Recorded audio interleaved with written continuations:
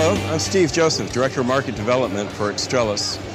I'm here today to demonstrate the performance of VESDA versus traditional spot type detection, specifically in mission-critical spaces. And so what we have here today is a demonstration kit that's intended to show just that, the performance of VESDA against spot type detectors when subject to high air velocities. Mission-critical spaces have various challenges associated with the environment, that being high air velocities, intended to keep the equipment cool, and of course dilution that occurs from the results of the high air velocities.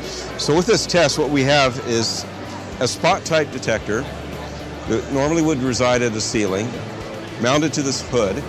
This hood also has a connection point to the VESDA detector, as you can see, with the intent of drawing air through this hood back to the VESDA detector. So to start this test, we'll turn on the fan, we'll generate the airstream. Again, we're going to ramp up to about 350 CFM, and the idea is that when you have a condition such as this, in a high air velocity, traditional spot type detectors subject to high air velocity have a challenge performing.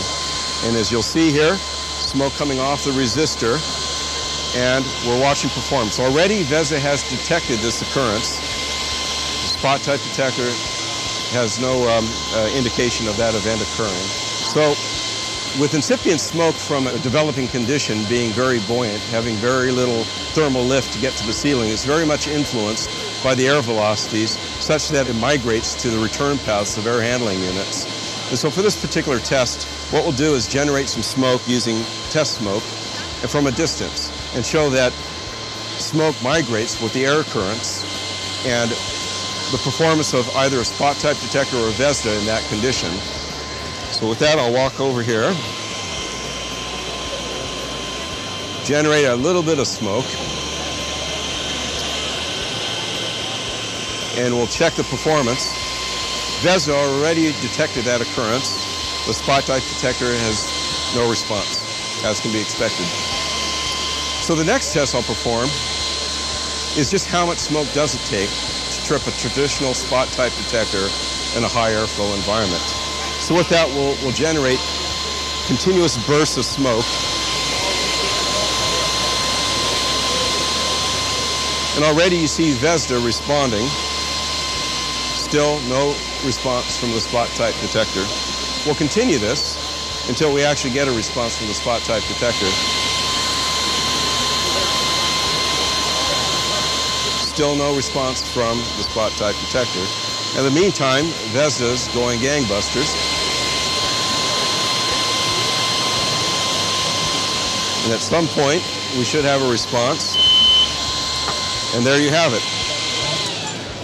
Now, the next thing I want to show is the convenience of VESDA in a mission-critical space. Mission-critical spaces have many obstructions, whether that be server racks, equipment, process piping, cable trays, and trying to get to spot-type detectors on the ceiling of a mission-critical space can sometimes be challenging. So with the convenience of VESDA, we have the ability to pipe down to a low level, whereas a spot-type detector would require each and every point be accessed, whether it be a ladder, scaffolding, or special equipment to get to that detector.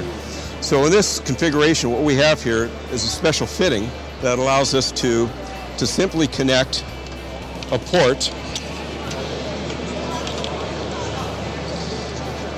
conduct a smoke transport time test, and as soon as you have a response from the detector, you've conducted your test of your system, and you simply disconnect your point and move on to your next test point. And the fact is you can have as many as 20, 30, maybe 40 sampling points, or perhaps 60 sampling points, which is the equivalent of 60 spot type detectors. And with one test, I've just tested my entire system, versus having to get on a ladder or special scaffolding to get to each and every spot type detector to perform my annual test and inspection.